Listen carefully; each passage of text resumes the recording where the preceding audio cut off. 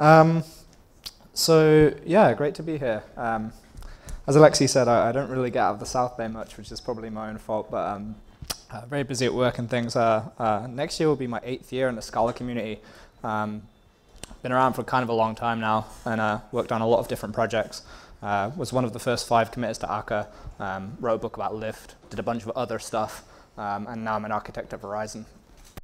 I mainly work on very large distributed applications at Verizon, building infrastructure, so high-speed inter-node communication inside data centers, massive monitoring, do billions of events a week through Scalaz-Stream, very into functional programming.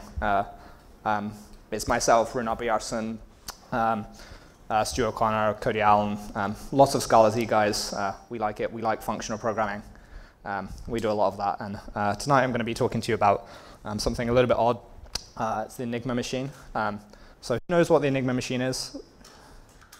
OK, good, yeah. Right crowd. So today, interestingly, actually, is the 73rd anniversary of breaking the M4 Kriegsmarine Enigma, so, which is totally a serendipitous event, but that's kind of an interesting thing. So for those who haven't seen it, this is an Enigma machine. So Enigma machine is kind of designed, the problem is that the commanders wanted to encipher their messages between the central command and the units out in the field. So in this particular case, the one I decided to implement was the one for the Army and the Air Force. The one for the Kriegsmarine, the Navy, was kind of complicated. So not that it would be difficult to implement, it's just kind of run out of time, what with work and everything else. So, anyway, so this is the Kriegsmarine, this is the M3 Enigma machine. And this is the lady who broke it, who was working at Bletchley Park 73 years ago today, which I think is really, really cool. So her name is Mavis Betty. So anyway, so just going to talk about the parts, and then we'll talk about how they're implemented, and you know, how I decided to implement this with pure functional programming. Then we can talk about monads and some other interesting stuff. So the first part is the Steckerbrett, which is this part at the bottom of the machine. And what it basically is you have sort of given an A, if A maps to Z, and if you give it a Z, then ZA maps to A. So you basically these two-pronged plugs, and you kind of plug one end at one end, and plug it onto the other character, and then you kind of got a maximum of 11 plugs, and that would be how you would configure that part of the machine. They kind of mix those around, and so originally when the machine was originally devised in 1918, it didn't have that. That was actually added later by the Germans during the war. So second part, which is the most interesting part, are the rotors. So they come in these kind of interesting kind of group of 3 connection, and they have, as you can see on the left-hand side, also on the right-hand side, they have these pins, and each pin is a part of a connector that connects to the next rotor. And so you can see on this part, I don't know, it's not very high resolution, but this part right here, it's part of a turnover point. So each rotor has this kind of sort of 3 vectors of change. So one is the connectors, and the connectors kind of rotate like on a bezel, like next to the actual rotor and the positions of the rotor. And then the second part is that turnover point. So there's kind of these latches that are kind of latching down as the machine is turning over. And that actually shifts the next one on. So the furthest rotor is the fastest rotor, and now that's rotating each time, and then the next one is rotating based sort of on a random, depending on the configuration, and then the next one is rotated again. So you kind of end up, that was how they kind of made it much more deterministic from, well, I guess from the Allies' perspective, it wasn't the same. So if you type you know, H, and then you type H again, then you get a different output. So it's a simple substitution cipher, but it actually was. So next part is the reflector, which is one of the main things that makes the whole machine work, which is a bit on the end. So it's actually this part right here. So if you imagine it, if you imagine the other diagram, electrical signal comes in, goes down to the reflector. Reflector then maps that. So let's say that the output was like a K. It will map like K to X, and then push it back through the machine the opposite way. So you kind of get this like twofold enciphering, like with one pass of the electrical current going, you know, out through the rotors, out to the reflector, and then, you know, back through again. So kind of logically, by the way, I must say, borrowed most of these images from the cryptomuseum.com site, which is an awesome site if you like cryptography. And I borrowed this one from and it's also a really great site with information about Enigma and like several other cryptographic devices. So this is basically the process that I was just outlining.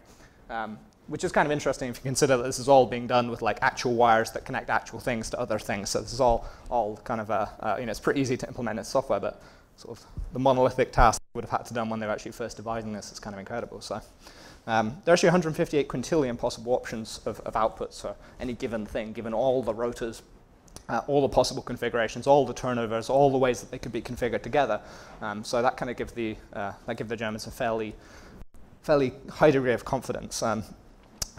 Interestingly, actually, if anyone's read anything about the why it actually got broken, it was just the human factor that really kind of broke it because, well, they end up it was like salutations, and kind of they would end up realizing that, hey, that we've seen this kind of writing before and stuff like that. So it was kind of like the human factor that really kind of broke it in the end, despite all these possible options, and despite the operators being told not to do that. So I guess humans. And then, so just from a key perspective, if anyone's going to say, aha, but this is going to be like a key problem, how do you do the key distribution? So the keys, if you like, are kind of like the configurations of the machines. And what they would do is they would have this day sheet, and then you would say, sort of first part of your message, you would say, okay, like day 1, I'm using day 1, which should then imply, that day 1 would be transferred in the clear. So that would be the bit how receiving the message, you would then look at your day sheet, and then you would figure out how it was that your machine should actually be configured. In this case, you can see, use the B reflector, this wheel, this wheel, this wheel, where the ring's configured, the grounds, and then put all the plugs in, and so on. And they would typically do them with a month. Yeah, as I mentioned, Kriegsmarine vessels often had 2 because then they were submersed sometimes, so they didn't get messages. So, demo time. If I can just pull this over here.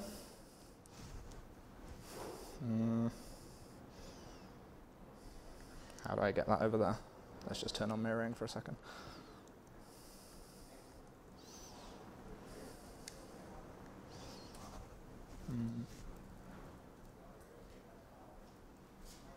Okay, good enough. Does everyone see that okay? I guess, oh, okay, it's okay. All right, so if I take hello, so it translates it. So if I give it something more, this is a test, test, test. As you can see that, oh, actually I've got a bug there. Interesting. Well, so if I then give it, let's see now, get the test back. What's that? Is it your real username? On this machine it is, yes. So, yeah, so then it converts the output, the output text. If I give it KPHN again back, it gives me the input. So it's delimited by this kind of 4-character spacing.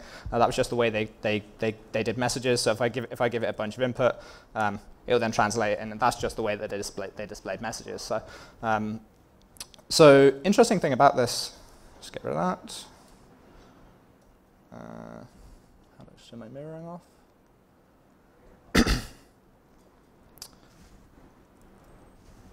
Okay, PowerPoint now seems to have gone away.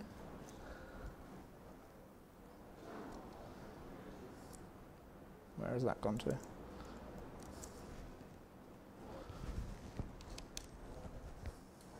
Sorry, PowerPoint decides to have disappeared off the screen, which is very inconvenient right now.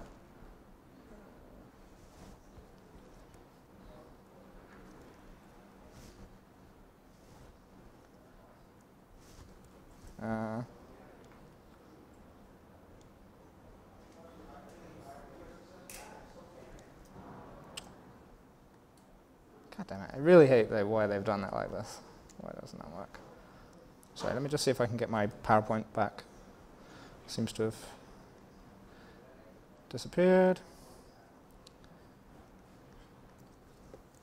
That'd probably teach me for not using Keynote.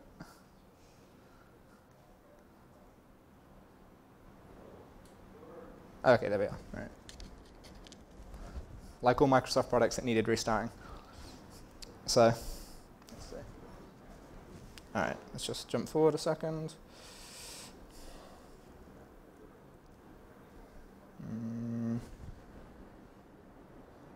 Wow, that was totally not smooth. So, all right, there we go. So then when we start to think about how we're going to design this, obviously these actual electrical parts, they, you know, how are we going to implement them? So we've got kind of sort of 4 logical groups. Plug board, the reflector. I haven't included the well, the reflector is kind of a rotor, but that's an implementation detail. The rotors, and then obviously the machine itself. So kind of thinking about all of this, this is kind of like they're all just character-to-character functions.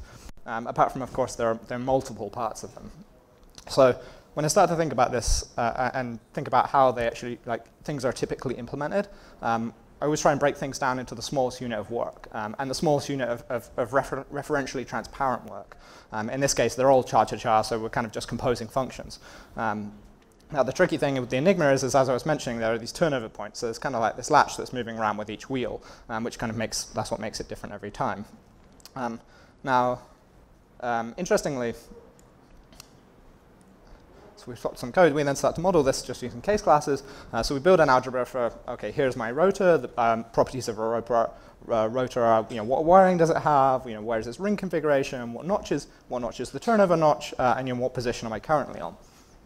So evidently, this will allow us to have an immutable representation of our Enigma machine and allow us to basically compose a pipeline of functions that will execute sort of one-letter transformation. So this is actually how the whole program works when you actually encounter the adding the complexity of how to actually handle the state. So this part, this part is just that function transformation, or that char-to-char essentially. So it's kind of like, okay, let's just execute one character as a shot. And then this part is, if you like, the state management. So what happens is, like mechanically, which is why I kind of like this example because it's very mechanical. The thing is actually happening, like it rotates and then the electrical signal goes through. So it kind of translates kind of nicely. So we get the current state in the machine, and then we modify, and we'll talk about specifically what these do in a second.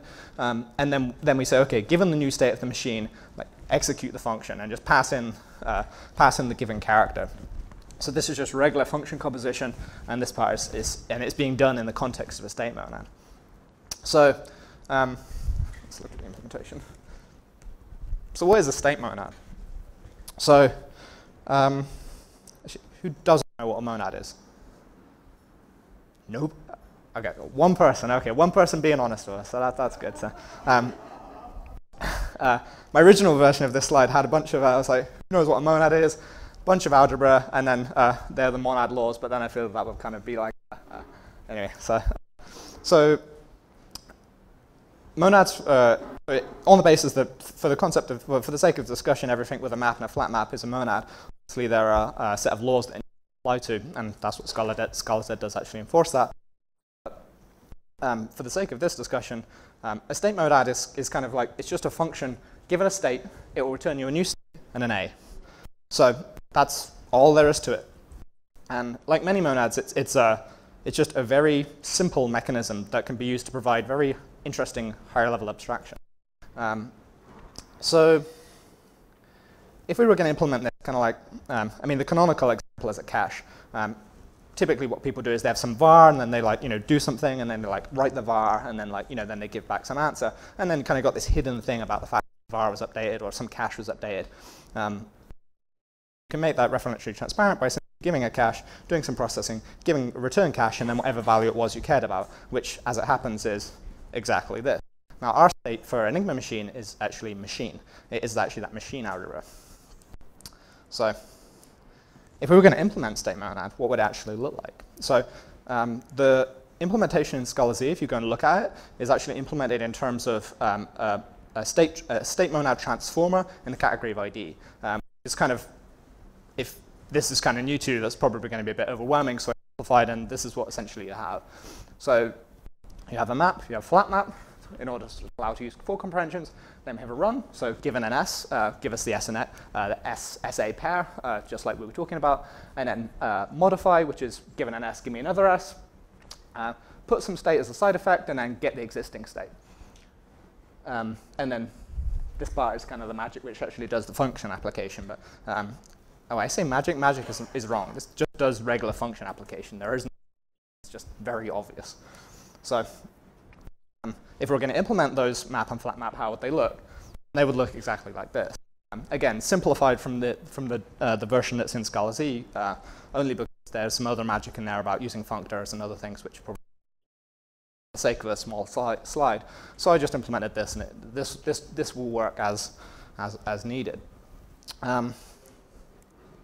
So like, what is state monad? So like I said, state monad is just, it's simply threading your computation without you actually explicitly having to say. So like all monads, it's just, for those who haven't used it but have used other monads like future or option, in the case of future, the sort of context is the fact that it's an asynchronous computation that may fail.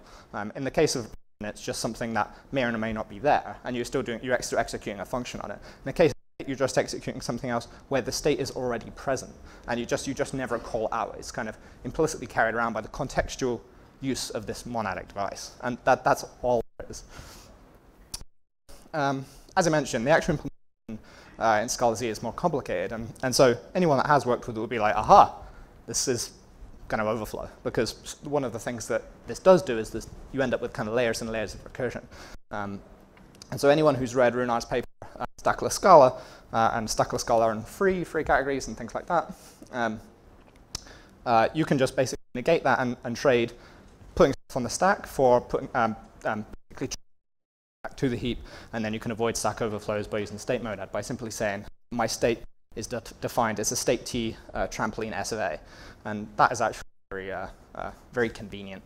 And that, by the way, the trampoline is just trampoline A, and it's a free function 0A, so that is also just very simple.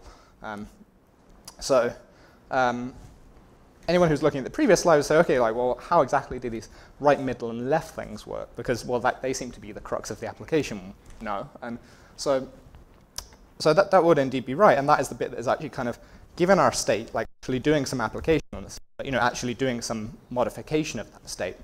So I'm using another kind of functional interest, which is called lenses.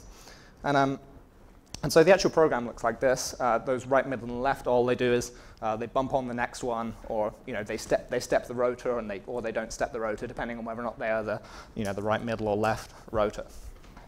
So probably looking at this thinking, well, what on earth is this thing? Because the rest of it, but I'm not really too sure what this magic operator does. It's not a Scalaz operator, it's actually a monocle operator. We'll talk about that in a minute. But lenses are kind of this thing about, I've got some value, and I want to read the value, and I want to set the value, and I want to do so in a referentially transparent way. So someone who's used case classes in Scala will probably be familiar with copy. That's the obvious one. Works great if you've got like one layer of ADT, then it will be fine.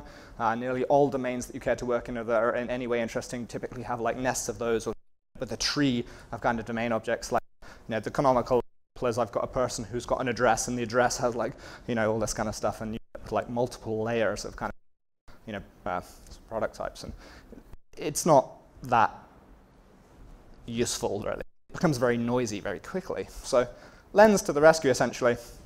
Rather than doing something like this, in my case, not the end of the world because I've only got 2 layers, but we can definitely do better. We can make these updates more compositional. So I say no to this. And instead, again, massively simplifying concept of a lens, but I'm doing this as a vehicle to kind of explain. I can have the implementation and the use all in one slide, and it's very straightforward. There's no magic here. It's a simple function application wrapped up in kind of useful kind of way. So lens just takes an A, given an A and a B. Give me an A, I'll tell you the B. So essentially, like, if I've got case class person and I want to operate on the age, then I'll underscore.age kind of thing. So it would, and the setting is obviously the inverse. Give me a new age, and I'll give you a new person with that age. Or in this case, as you can see, the rotor, what position are we interested in? Because we're stepping around each time, we're actually incrementing that rotor for example, the furthest rotor right is implementing its position every single time. So we just copy that and we say, okay, position. This is a simplification, of course, but so lenses. Essentially, they allow you to build modular functions to compose updates of various, or any type of domain type. So Scalaz does ship with a lens. It's kind of grown in complexity over time. It was very simple. It did used to just fit in one Scala file. Now it's like a whole set of Scala files and different things, and and that just kind of it's nice and it works, but it's a little bit boilerplatey because you end up having to kind of define all these things for every single type you want to use, and it's not that nice. So some enterprising young soul has come along and made this library called Monocle. And so Monocle is basically just removing the boilerplate of operating with lenses by using macros. And so rather than you having to say, I want a lens for this particular field, this is how I'm going to do the getting, this is how I'm going to do the setting. So if you have any kind of product or any kind of class, a case class, for example, that's the typical one that people want to use. Say, hey, give me a lenser for this case class, and then it will figure out, and you say, and then you can optionally say later, like, I want these fields, and it will figure out what things need to be generated for that. So it's just essentially a macro-based code generation step that's, okay, code generation, but it's a phase of the compiler. So, this is a, it's essentially code generation, but just code generation you just never see. So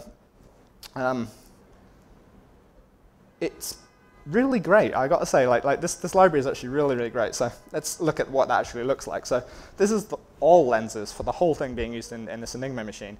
And then I can say, given a machine, I can say pipe dash arrow, and which rotor do I need, or which other lens do I need to operate on. So then I can say, okay, I can have this kind of generic thing that given any lens knows how to operate on any rotor, and then I just need to pass in a lens for the actual rotor I care to work on. So then I can just kind of plug and play this whole thing, without actually ever having to, that kind of gnarly kind of nested, okay, I need this, read the value, and then actually having to reference the properties. I can just pass in the right lens that will do the right operation, modification of the current position of whichever lens I need.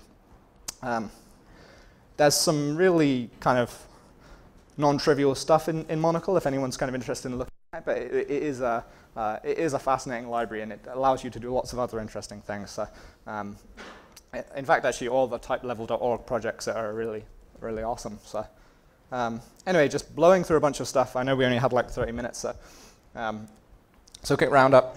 I think the thing for me, like even as I mentioned at the start, even though this is a toy application, we actually build our large production systems like this. It's not like this is just some kind of like arbitrary thing that doesn't really work in the real world and it's great for kind of like academic curiosities. We build large distributed systems like this by breaking our systems down into small, referentially transparent, pure functions. And we model everything like that, and it works perfectly. And it actually is very easy to maintain. So I like it because, I always like to say it gives you this frame to reason about problems in a very simple and straightforward manner. And it's very unambiguous because it's very explicit. So state monad gives you explicit immutable control over state changes. I really like it. I think it's a fun little data structure. I think there's a lot of other great things in Scalaz. So again, if you're not all using Scalaz, validation, Scalaz.disjunction or // otherwise known as disjunction, is a great data structure, much more powerful than the Scala.either. Yeah, I could talk about that stuff for days. I think that's really, really great. Lenses make updating nested domain types convenient and composable. Composition is kind of the running theme here. Things that are highly reusable because they're compositional are far more effective than things than subtyping and all that kind of just ghetto of programming. It just is really not awesome. So focusing on behavior and kind of functions that deliver certain types of behavior is a much more maintainable path of building large systems. And finally, like I said, I just couldn't believe that this is like the 73rd year of breaking Enigma, so I think it was an incredible piece of engineering, electrical engineering in 1918. So yeah, that's really awesome. So code is all on GitHub. If anyone's interested in talking about it or wants to talk about anything else to do with Scalaz or type level, I would happily talk about it. And with that, I think I will retreat to my back cave and yeah, happy to take any questions if anyone has them. Thank you very much.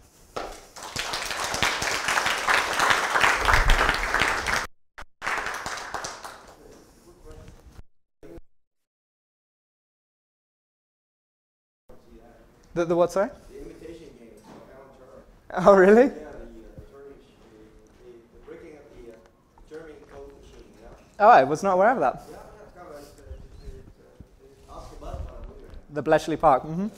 Perrett probably is the one. Oh, really? Does anyone have any questions? You use shapeless. Yep, using shapeless heavily at work. Yep. What's the difference with the lens is shapeless? Oh, that's a good question. So Monocle is actually relying on shapeless. It does actually use ISOs under the hood. So what's the difference? One is built on top of the probably be the answer. I haven't used lens and shapeless. I'm mainly using the H-list, like everyone else everyone else using shapeless, primarily using it for its H-lists. H-lists and isos, that's the main thing I'm using shapeless for. So I can't comment directly on shapeless's lens implementation, because primarily the main thing that's useful about Monocle is just the fact that it has that macro support. So it just kind of makes it much less boilerplate because of the macro support. That's probably the only benefit, but the implementations, as I said, it's a pair of functions, so there's not really too much. There's not too much to move, if you know what I mean. So. Would you mind backtracking to the, sure. the program?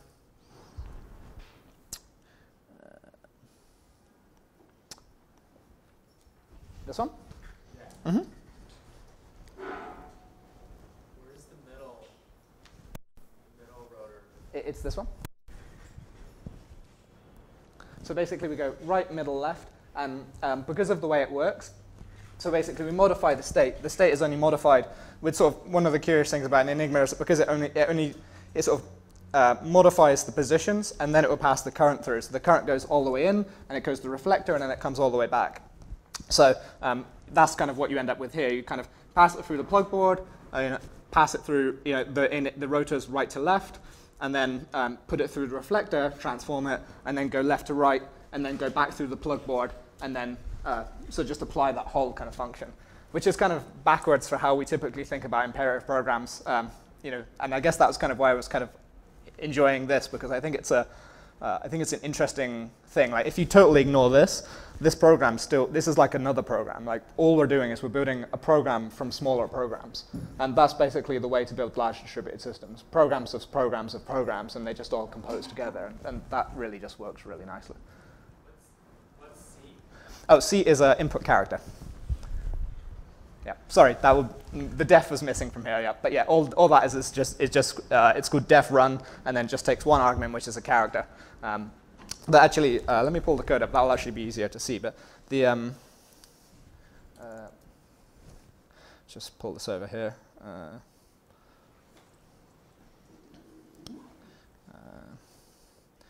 Enigma.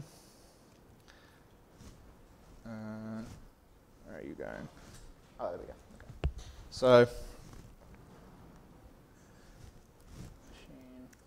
yeah. So this is actually the kind of neat bit. I don't know if you can see this. It's bigger. Yeah. So this bit is the kind of interesting curiosity. So this is the program, and then all I've done is in order to do multiples. Actually, this I should have put on the slides, actually. So yeah, thank you for asking. Because when you use it, you actually want to give it like multiple characters. So you just say, OK, I'll just take like any number of characters, convert it to a vector, and then I map over it basically just to make sure they're all uppercase, because the way the mapping works, we only deal with uppercase letters. And then we filter it, make sure that it's actually like it wasn't kind of like a period or some other space or something that's not actually an A to Z letter. And then this is the interesting thing, which is traverse you run, which is just, if you've never seen that before, it's just the mind-bending piece of unapply magic in Scala Z. So this part, bottom part is basically just, so eval, I should just finish mentioning about this. So just turn it, group it to a string. Like I said, that's just a curiosity of the formatting. And then eval is basically that, when we were talking about giving that S, give me an S and I'll give you an SA pair. This is basically just the application of that, which is give me the S, which in this case is a machine. So if we scroll up, we can say run. Yeah. So run is the one which actually gives you this state machine char, and then just the program. So all that thing is it's basically saying, okay, like if you've ever used future.traverse or anything like that, traverse in Scala Z are basically just generified forms of that. For any traversable, or any structure that has a traversable can use traverse and traverse u. Well, for traverse u, you need an apply, but that's an implementation detail. But yeah, so then basically all we do is we build up kind of like a sort of vector of multiple states, and then we just reduce them. And then we just run. So basically, kind of under the hood, they all get flat mapped together, and then you just run them, because you've got one of them as opposed to the list of them.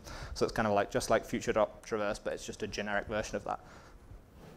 And machine the case class with all the. That's right.